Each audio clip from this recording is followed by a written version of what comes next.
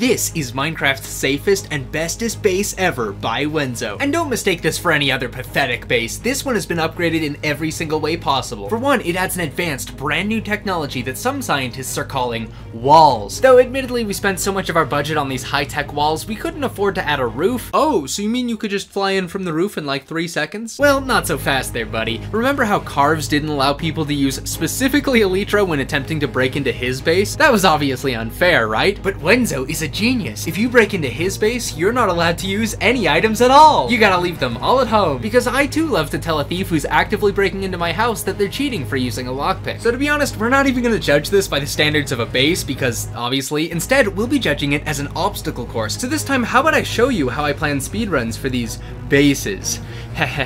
Alright, so the very first defense is a floor made entirely of drip leaf and a staircase leading into the next room. Now many people who enter this room use a tactic known as running around in circles like an idiot and almost dying before going up the stairs. But I came up with a shortcut that I call the drip leaf exploit. Basically, you calculate the positions of the entrance and the exit to the room, then you triangulate the vector from one to the other to compute the angle with which you must orient your camera, and then you hold down W, skipping all the useless running around in circles. Now in the next room, oh no, guys, I think this is the end of the run. Look inside this accessible dispenser. This tripwire is gonna fire those arrows at the end crystal, but my spacebar is broken. How will I get around the tripwire?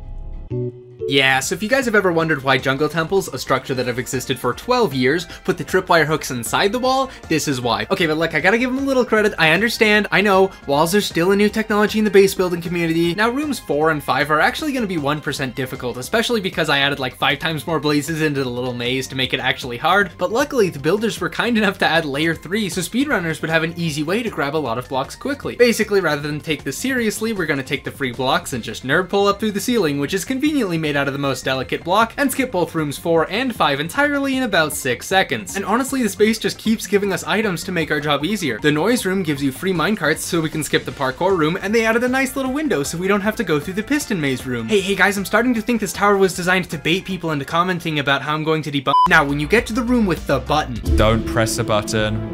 Don't press it. The choice here is very easy. I don't even have to say it. Obviously, we press the button. That's because after pressing it, if you disconnect and rejoin, the button actually gives you free blocks for building up with. Then you'll take the blocks and build all the way up to the roof, which as I mentioned is open, and then just jump into the vault. So now that we've planned our entire speedrun and we've reluctantly left all our escape kits at home, it's time to do this for real and break into the base as fast as possible. Ready?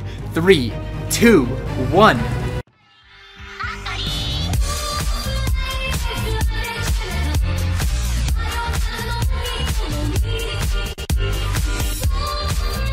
Alright, come on, you know I had to do it at least once, but look, even if this ender chest wasn't here and your inventory was empty, it's actually still faster to get blocks to nerd pull over the tower rather than go inside it. And you wanna know why? It's because Wenzo so generously built the very first layer out of iron blocks, and all it takes is 6 iron blocks to craft enough bars to build all the way into the vault room in 3 minutes, which includes the time it took to get the wood and stone. And I know what you're saying, Ken, you got wood and stone tools? That's not fair. Those materials are way too overpowered. Heck, you shouldn't be allowed to collect anything from outside. Why don't we just replace the whole world with obsidian, put up some obsidian walls, and while we're at it, make the entire sky out of bedrock so you can't build up anymore. Try something clever now. Oh no, sure would be a shame if the first layer wasn't built entirely out of collectible blocks. Oh wait guys, this is way more fun and convenient. See, now I don't even have to press the fun button that gives you free blocks. How about I do anyway? Sure sounds like something's going on downstairs. Wonder what that's about. Alright Ken, we all know this isn't impressive. Stop cheating by picking up items. In fact, let's say if a single item enters your inventory this entire run, you'll be banned, and you're at half a heart, and you're not allowed to heal.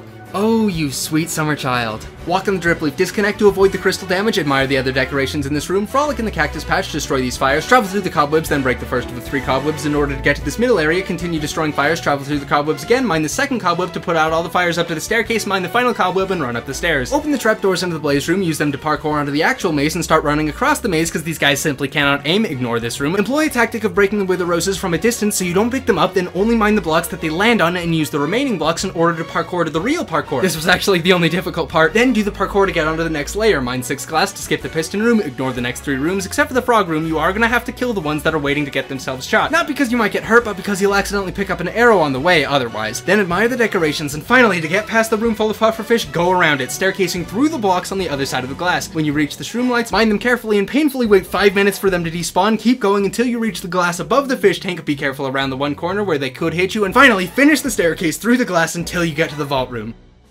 Fine. Screw it! This time, all the walls are made of bedrock. Everything's bedrock. The deadly things will be tripled. You can't disconnect glitch anymore. You'll still be at half a heart, but this time you'll be in adventure mode. And since you wouldn't even be able to collect the valuables if you got up there, you can at least have a pickaxe that only has the ability to mine ore blocks. Think you're clever now? Truly, this is the hardest challenge humanity has ever faced. This tower is filled with so many impossible obstacles. Surely the tower is doing everything it can to stop me from mining that beautiful, massive pile of valuable blocks that has been sitting right next to it this entire time.